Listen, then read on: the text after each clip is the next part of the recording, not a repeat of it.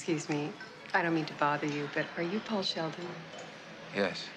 I just want to tell you I'm your #1 fan. Hello from Screen Rant. We're going to look at one more tale from the twisted mind of Stephen King, which is set to captivate audiences in a brand new TV adaptation. The spotlight, however, shines on one particular forgotten character making a triumphant return.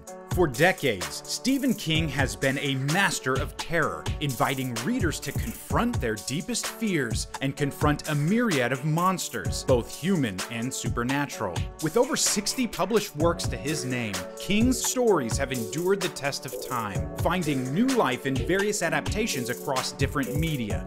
Yet not all adaptations have achieved the same level of success. While some have become classics and genre-defining works, others have struggled to capture the essence of King's storytelling. The latest addition to the pantheon of Stephen King adaptations is Holly, featuring the enigmatic character Holly Gibney. This marks a return to the spotlight for a character introduced in King's 2014 novel, Mr. Mercedes.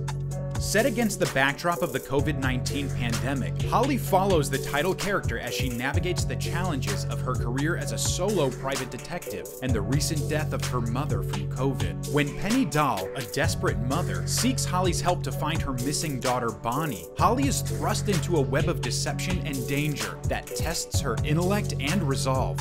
During a Q&A session in Chicago, director Jack Bender spoke about the new show. He said, "I've been fortunate to know and work with Stephen King," talking about writers. His new book, Holly, by the way, is great. We're gonna make a new show out of that. We haven't announced it.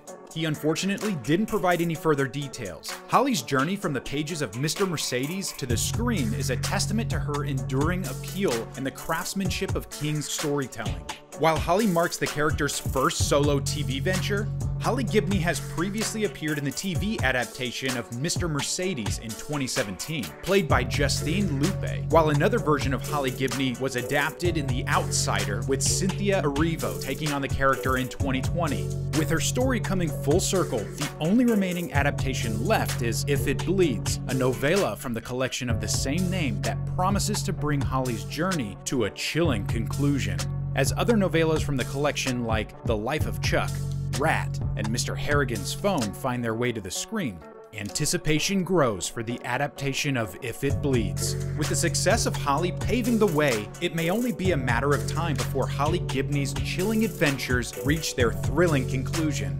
Do you think the release of Holly will pave the way for the inception of a new and beloved TV character, especially when putting into account the immense catalog of popular characters under Stephen King's belt? Thank you for joining us today on Screen Rant.